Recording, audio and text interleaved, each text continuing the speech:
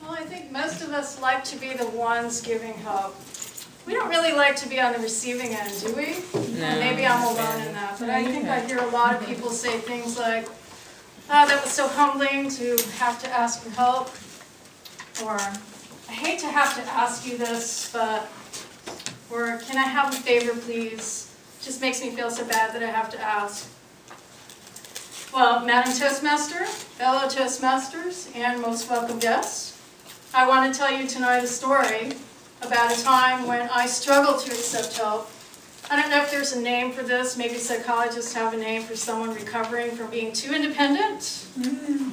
But I think many of us in our country are, and it's a value. But sometimes we can overdo it. So we were sitting in our home a few years ago. We were planning our trip to Great Smoky Mountain National Park. So we have done a lot of long-distance hiking. This was not a new thing for us. But we were talking about, well, how do we make our weight lighter?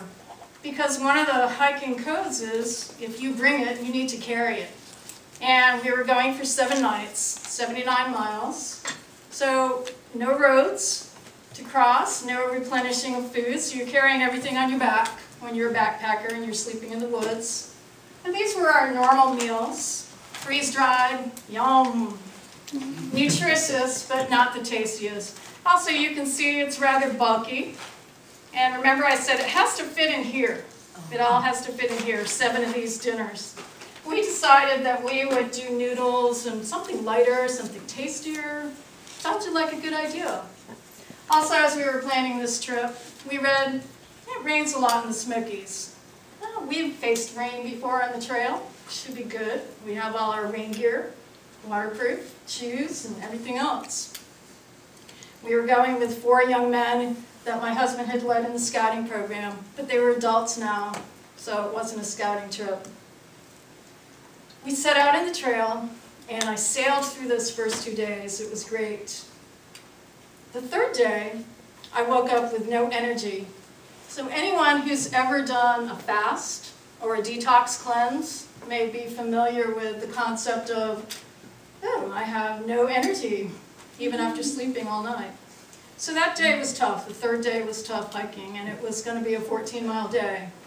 But I made it. I got into camp at 7 p.m., but I did make it. I carried my own weight. Remember I said one of the hiking rules is carry your own weight. It's one of those unwritten rules. But the guys had been asking, well, do you want us to carry some of your weight? And it's like, no, I'm good. I've got this. I'm going to do this. I'm determined to go and do this 79 miles myself. The 4th day, I woke up, still no energy. Now, we had figured out much later at home the reason why. Eating about 1,800 calories because of changing our dinners, but burning about 4,000 calories a day is not a great idea. The 4th day, I also hit what's called the miseries. So if you're a runner or you know runners, you've heard about them hitting the wall. The miseries is something like that. It's a state of mind, very negative. Why did I come? What am I doing here? This is my vacation. What am I doing here? We were wet because it kept raining. So when I say wet and when I say the Smokies rains a lot, we learned on the trail that it's even considered a mini rainforest in North America, believe it or not. And to give you a little bit of an idea, my socks were not quite this wet, but about this wet. Wow. And so you have to put these on in the morning, and your shoes are wet as well. So you have an idea of when I hit the 4th day, and we hit a boulder field that was about 3/4 mile. And the boulders were about this high each. And so that's how this comes to play. This really helps your knees. But I was in that miseries stage. And I was just calling out to God, and just quietly inside my head, please help me.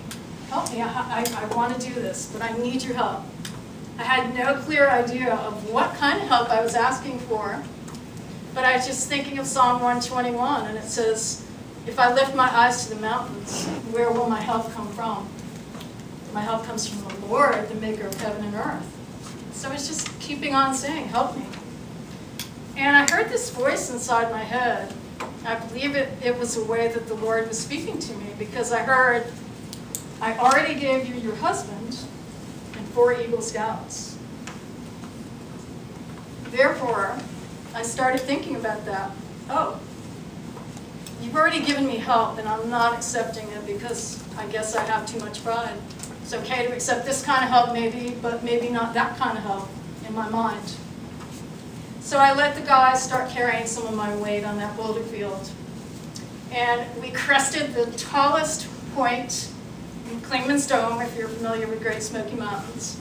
And the trail crosses a road at that point. So it is one point where you could actually get off the trail. No replenishment, but you could get off the trail and find a ranger. But I decided not to drop out of the hike.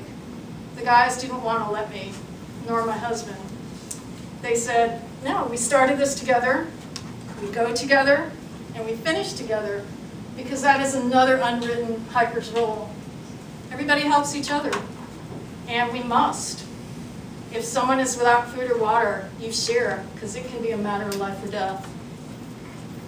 But I learned that day, in fact, after I didn't drop out, it actually got to be a harder day and the best day at the same time. We encountered a downpour, like a Florida downpour, and so the trail was rushing water that we were walking in.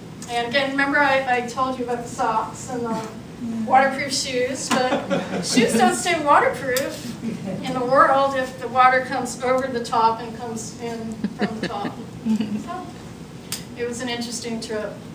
But during that time, and the thunder and lightning crashing as well during all of that time, I was walking with a young man, Owen, and he was actually carrying my whole pack at that point, because I had let him do that.